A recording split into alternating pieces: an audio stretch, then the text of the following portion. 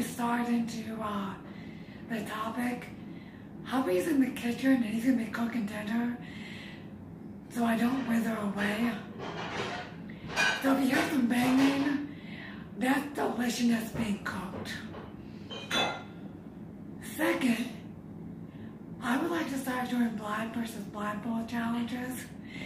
And I really need your help with situations I can get Shane to actually blindfold himself into.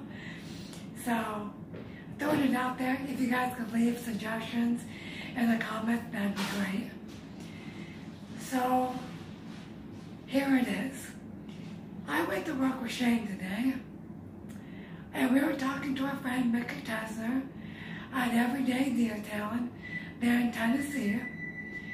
And it's so dry there that when he cuts the grass, he's covered in dust. And he says there's times you have to wear a mask. Well, it got me thinking. I have a friend from my old church. Her sister-in-law passed away in July from severe advanced COPD. And it made me sit there and think, she had to be on an oxygen tank 24/7, just walking 3 or 4 steps, she was winded, and even talking on the phone took maybe 5 minutes and she was out of breath.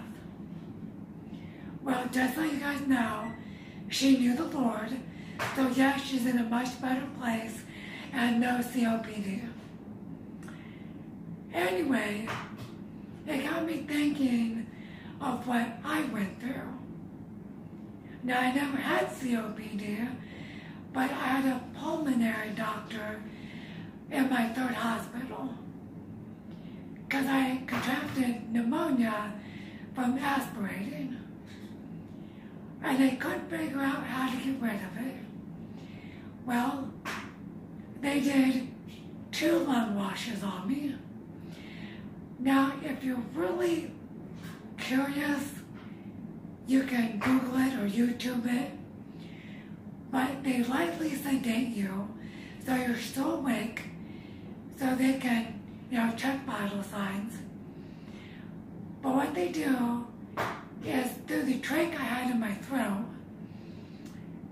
they put a saline solution into my lungs to eat away some of the mucus, and then they would suck it out. Well, they did it twice, and it was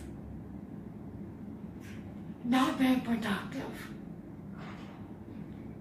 But through a very non-orthodox solution by Jolly Rancher consumption, my mucus came up. And we'll leave it at that.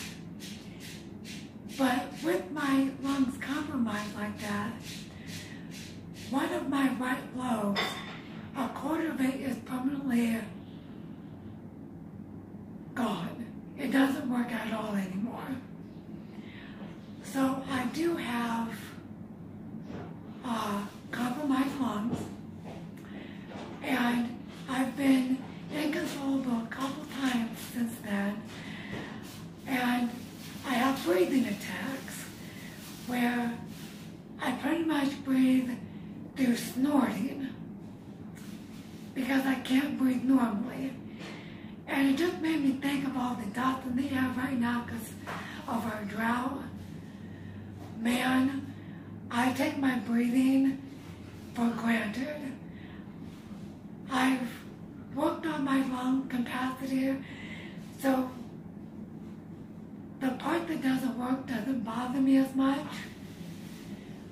But while I'm sitting there with all this dryness and dust, and people do have to wear masks, I am very lucky and blessed by my Creator that I don't have to be on an oxygen tank, that